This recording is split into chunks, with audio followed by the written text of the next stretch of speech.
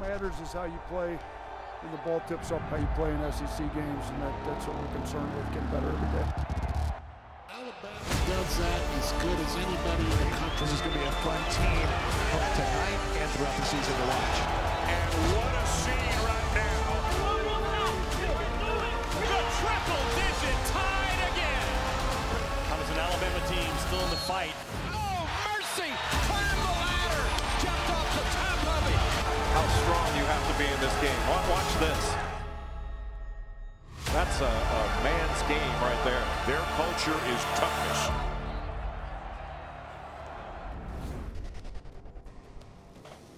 Welcome, everybody, to another edition of the Nate Oats Show, presented by Tri-Green Equipment, along with the head coach of the Crimson Tide.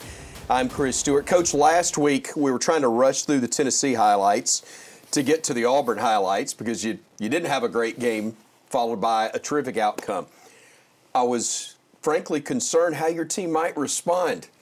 They turned around, had a great matchup against LSU, and then you go on the road and really gutted one out against Georgia. Terrific week for your squad. Yeah, no, it was a good week. There was not 40 minutes of highlights in both games for sure, but it ended up being two good wins. You know, at LSU, the offense was really clicking well. The defense wasn't where it needed to be. Georgia, our offense disappeared in the first half. We're not accustomed to that, but our guys were tough enough and stayed in it. Offense came together in the second half. We got enough stops. That was a big road win after being down like we were for sure. Coach, let's get into the highlights first of all for the victory at LSU. A great win for your team, and not surprising.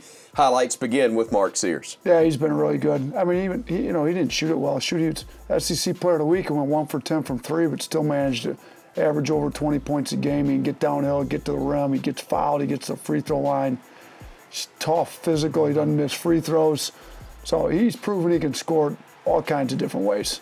So it was nice against Georgia. He got back to making a few threes for us. It's always a little better. But some of these finishes, I mean, showing how strong he is, showing what kind of finishing package he has, and he gets fouled, goes to the line. All three of our guards this LSU game almost had 20. You know, Aaron, Trelly, and Mark, all of them. You know, Reitzel's really been shooting it well. I don't even want to mention his free throw percentage on the year because we might jinx him, but kid hasn't missed a free throw all year. He's like, I just looked at it. He's 24 of 24. So, you know, he's shooting the three well. He's playing tough on D. He's getting the line, making free throws. So he's been good. 5 of 10, by the way, for Reitzel in that game against LSU from three-point range. And Aaron Estrada does so many things for you, Coach, but, man, finishes at the rim about as well as anybody. No, he does, and he's one of those guys that, man, I hope he gets a triple-double this year because he's close. I mean, he was real close against Liberty. He was close. I think he had, 18, 7, and 6 this game. You know, he's right there. He does a little bit of everything. He's tough. He finishes well. He's shooting it well. Starting to step up and lead more. He's a lot more vocal, getting comfortable in the. We got some Max Chardowski highlights. You got to work Max in when you can. It's fantastic. Yeah, Max is a big-time walk-on. He adds a lot to our culture. That was great. He got to score in that game. 21 for Sears again, perfect at the stripe. Latrell making 50% from three-point range, and we saw Aaron had 18 as well. Man, 6 rebounds, 7 assists in that game, indicative of what your team is, Coach. Balance and amazing. 6 times this year already you've eclipsed the 100-point mark, and that is the most, I think, in Bama history for a single season. We still got, hopefully, 2 full months to go for this season. Yeah, shoot, we should have had 100 2 more times if I'd have left the scholarship guys in a little. I think we had 99 and 98, right? Oregon and maybe Mercer, was it? I think so. So, yeah, we're scoring the ball well. If we can get our defense up, hopefully it's not the last time we score 100 either, but we got to get our defense a little bit better, keep scoring it well on offense. Shoot, one more game, we're halfway through league play. If we can be halfway through league play with at least a game lead on everybody, I like where we're at. Like it when we win. Get a chance to take you all access for the Bama victory over LSU. It can only be viewed as an opportunity for Nate Oats' team. And they have been dominant inside Coleman Coliseum. Right with 3. Boy, he looked good in pregame warm-ups shooting the basketball. Estrada inbounding. For the play. Chance to run for Bama. Estrada off the window and in. It's a 6 Bama run. To the rim, off the glass and in with a move. To Diamante. Oh, throws it home. Why not? Yeah, why not? Handing it off to Nelson. Slams it, and he is fouled. Step through, finish. Wow! Darnowski on the drive to the rim.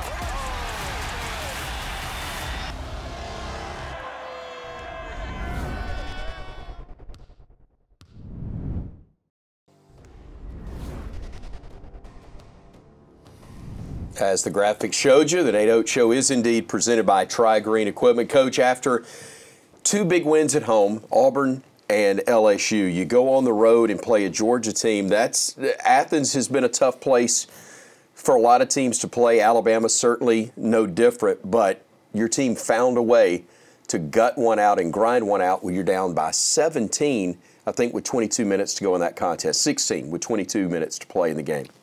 Yeah, we didn't play particularly well. Started out down 17-2. I think we scored 2 points the first about eight and a half minutes of this game, which is not typical of us. You know, we're usually scoring it pretty well. So shots weren't dropping. I think we missed our first 10 threes. So we had to find other ways. You know, kept ourselves in it enough to where it was only 14 at the half. Could have been much worse. Didn't shoot. I think it was still about 11 with like 9 minutes to go or something. And then our guys really started to make a run kind of in that last 10 minutes, last 6 minutes of the game. And somehow ended up winning by 9, like after we were down by as much as we were, you know, down 14. The second half was great. Outscored them by 23 in the second half. But, you know, we got to find ways to win when we're not shooting it particularly well. And I think, you know, we got to the free throw line. We made some free throws. We got out-rebounded bad, but we turned them over, which we hadn't really been able to do much. So we're showing we can find different ways to win different games. Grant Nelson, a big game coach in this one. 20 points for him, but his last 2 field goals, awfully big. But he's becoming a real presence around the rim as well. No, he really is. I mean, he's, you know, at North Dakota State, that's where he played a lot of his games, down in the post more. We played him a lot more on the perimeter, but now we're starting to mix him back in the post a little bit more, get some confidence. But shoot, he hit those 2 big threes. We got him some confidence going. He hit those big threes late. But yeah, there's tie game when he hits these 2 back-to-back with less than 2 minutes to go. No, it opened the whole game up in the last 2 minutes. He's definitely not afraid of the moment. I was super happy for him. Like, he's shooting it really well in practice. He's shooting like 40% from 3 in practice. So to see him make them in the games is great. Sears, Coach, he had 6 points with 11 and a half, 12 minutes to go in this game. That would he end up with 23? Yes, sir. Yeah, he came over to me, Coach. I gotta get myself going for the team. I was like, tell me what you want. Yeah, like I'm all for it. Yeah, you're averaging 20. I'm all for it. Getting you going. Like, tell me what you need. So he got himself going a little bit there. That one break when Estrada pushed it super fast at him in the corner. Right. Yeah, that's the pace you want to play with. Ryland's been good too. Ryland's been playing really well here, really since. Shoot, after the Tennessee game, to be honest with you. He had a 3 to tie it at 64, Coach, and I think that was the first time you'd been tied since the national anthem in that one. Yeah, that was that one right there in the corner. That was the first time we tied it. So it was a big 3. Shoot, it even could have been and one, to be honest with you. But yeah, he played well. He made some tough finishes. Sears got downhill the rim. Estrada had another quiet, really good game. So, you know, we got some good production from some of our guys that, you know, we need. Our main guy's been playing pretty well. And Trelly didn't score all that great this game, but he was great on defense. So we were starting to get some consistent effort from some of those guys, consistent production for sure. Guys understanding their roles and fulfilling them. Got a lot of highlights to show. Let's go all access again as the Tide wins on the road in Athens.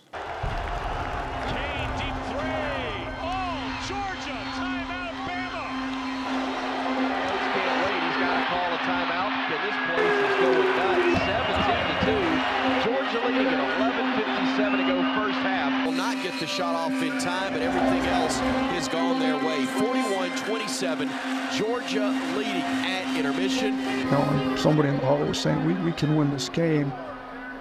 There's a no stop. We are going to win this game. There's no we can. We're winning this game. Sears, nice delay. Bama is back to within a dozen. Nice job defensively. Fall-away jumper good from 8 feet. Sears going to basket. Puts it up off the glass and in. wrestled his way to the rim. Mark Sears, a huge bucket there. He's only got 8. Maybe that'll get him going as the Tide is back to within 11. Here's still Mitchell, and he does get it. Latrell to the hoop, and Alabama is back to within 5. For 3, and it is good. And Bama is to within 3 with 6 minutes to go. Sears with it, around to Estrada. Estrada going left. Estrada puts it up, off the glass, no. Nelson, yes! And Bama has taken the lead. An 8-0 run in the last minute and a half. And Bama leads it 66-64. It started with defense. Yes, Alabama's making shots, but getting it done defensively. Sears to Nelson, do it again. He does! Oh, mercy! Let's get out of here. Bama, an 85-76 win over the Georgia Bulldogs.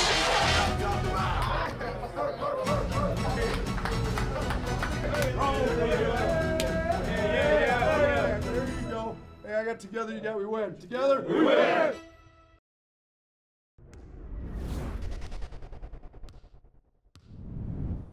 It's just hard to guard Mark Sears, man. Like, I guard him in practice. Around to Sears, catch and shoot, 3. He either gonna get to the paint. Sears takes it himself. And a really impressive drive there by Sears. The lefty. Get fouled, make the layup. Alabama has come out on fire. That's just weight room. Or make the right read, so. To Sears for 3, yes! Yes, sir! To Sears for 3. Coach, when he was coming out of Muscle Shoals High School, I'm not sure anybody envisioned that he could be a guy that one day would be a major contender for SEC Player of the Year and do the things that he's done with his career. Did you even recruit him coming out of high school? I didn't. Obviously, I didn't know what I was doing, but no, I wasn't the only. Well, you weren't the only one. Yeah, he didn't really have any high major offers. That's why I went to Ohio. So, but when he put the numbers up he did at Ohio, you know, you got to pay attention to that because I was in that league. That's not a bad league, and our better players at Buffalo 100% could have played here and played really well here. So, you know, it's like the knock on him was maybe not quite athletic enough, didn't quite shoot it well enough. Is he a point guard or 2 guard? Kind of a tough 2 guard, but shoot, he's turned himself into an elite shooter. Right. He's figured out how to be a point guard. He's worked hard on his game to the point. I mean, shoot, I think he's got screwed not being on the Cousy Award list, but he's one of the best point guards in the country right now. I mean, if we can win this game Saturday, halfway through SEC play, we'll be in first place alone. Regardless of what happens Saturday, we'll be in first place in the SEC halfway through league play. Right. So, and he's our leading scorer. He's leading the SEC in scoring. He works hard as any kid I've had. He's in the gym all the time. He's turned himself into a scorer, shooter. He's always been a scorer. Patrick Mahomes changed the way of thinking for the quarterback position in the NFL, that a smaller guy can get it done. Steph Curry, I think, has probably done that in the NBA. I'm not saying that he's a Steph Curry type, but does an undersized guy now like Mark Sears get more consideration in the league than he maybe would have 5 years ago? Probably. They value shooting in that league, and the game's so much more wide open, kind of like we play. I mean, he's looking really good in our system because we keep it so open with other shooters around him, and he's so physical of a driver. With how they open the lane up in the NBA and with how much they value shooting, he's got a chance. He's got to guard better, rebound better. He's got to do that tough stuff because he's smaller. Those smaller guards, they really want to see you kind of look around the league at those guards that are kind of 6 foot and under, and they're really tough. But for sure, if he's going to play in the NBA, now is the time. You know, back before when they wanted all their guards 6'5", 6'6", because it's all physical. Sure. It's not as smash mouth as it was once back in the day. Yeah, better learn a foreign language back then if he was going to continue to play professionally at the guard slot. When we come back, we'll take a look at some of the things that are going on with the Bama basketball team. Stay with us. More of the Nate Oats Show presented by Tri-Green Equipment coming up right here.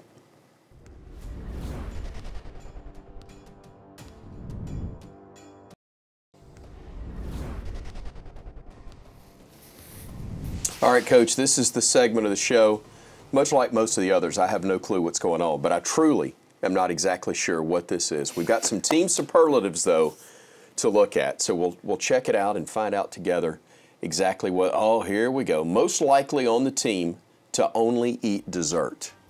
Shoot, that's a good question. Rylan Griffin started the whole crumble cookies. Now every road trip, if there's a crumble cookies. Yeah, notice so that. I'm going to throw him out for that because he's the one that brought crumble cookies to the team. And they're great. That's a good call. We're in our fat loss contest now, so I can't participate, but when I can, they're great. Of course not. Most likely to be an elite football player.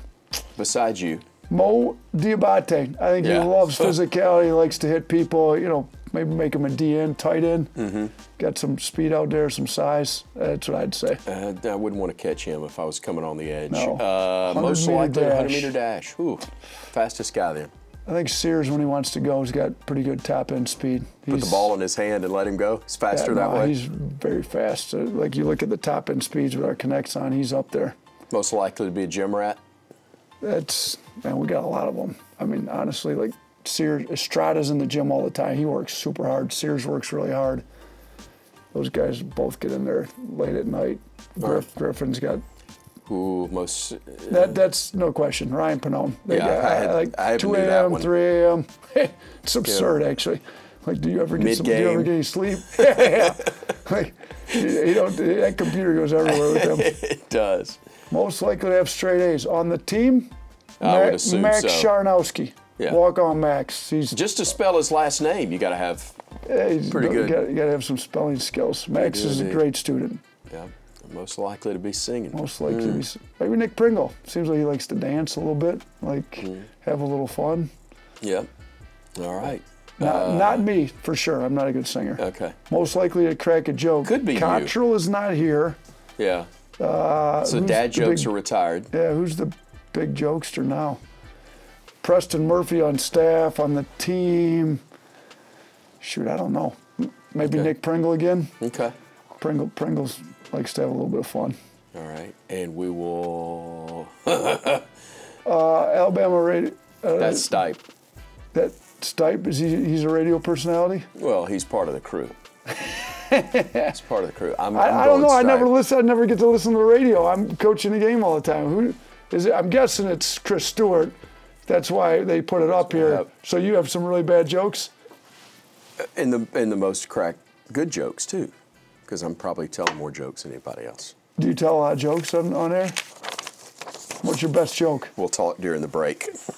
When we come back, we'll take a look at what's next here on the Nate Oats Show.